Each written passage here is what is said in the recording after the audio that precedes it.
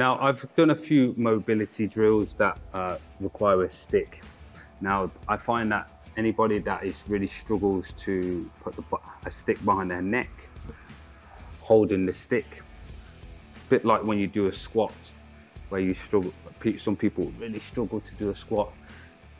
They probably find that their real challenge is thinking, why is it like not uncomfortable in that position?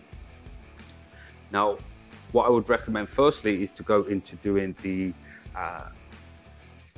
trigger release ball or trigger release psoas on the chest, arms and the shoulders area to help release any tension that's in that area. Now, this is a great way for you to now get used to being externally rotated and creating an adduction to put the bar behind your back. So some of the common things that I see that are going to hinder your progress is making sure that your wrists don't do more of the movement. So trying to move the wrist, look how much the bars, the stick's moving just by moving the wrist. Trying to avoid any wrist movement and just thinking about moving through the elbows, and the elbows are parallel, as you can see, to the wrist. So when we set up now, again, we're using the Swiss ball because what it does is actually makes us spatially aware of how to keep our glutes on, how to keep our legs active, and also how we don't hyperextend so much to do the exercise. So if you're feeling like your lower back's doing a lot of the work, you can adjust the pressure slightly. So you can see if I'm like trying to lift the stick, we want to try and, well, you will naturally want to try and avoid doing that. So as mentioned, you'll see here what I've done is instead of me doing a normal grip, I've turned my thumb over. So all I've done is simply brought my thumb over and I pointed the finger next to the thumb forward. Reason being is because a lot of times people put a lot of pressure through that part of the hand, and what it does is it opens out the elbows, which we're trying to avoid. From here, as you can see, I'm focusing on my posture now here.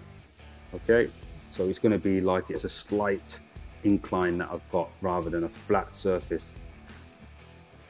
From there, I'm going to keep my arm straight, point straight, as high as I can, go high, high, high. You'll feel your body fighting. As you can see, I'm not going to drop my neck. I'm going to keep my neck and my chin tucked in, and I'm going to drive my elbows, trying to avoid touching the stick with my neck. Up, punch, and then down. So we're trying our best to avoid touching the head. It doesn't matter if it does. But again, the common mistakes I see is people not locking out the arms, using the wrist to lift, and then they end up doing stuff like that, letting their head drop. And half the movement is, as you can see, through the wrist. So we want to try and make sure that everything is nice and aligned. Punch, lift, high as you can. Keep the wrist straight. And up.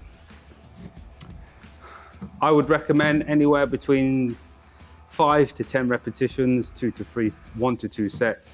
A good way for you to improve your thoracic extension, improve your back posture. In fact, it's very good for everything, just a posture exercise. And yes, if you have any questions, please feel free to drop me a DM at any time.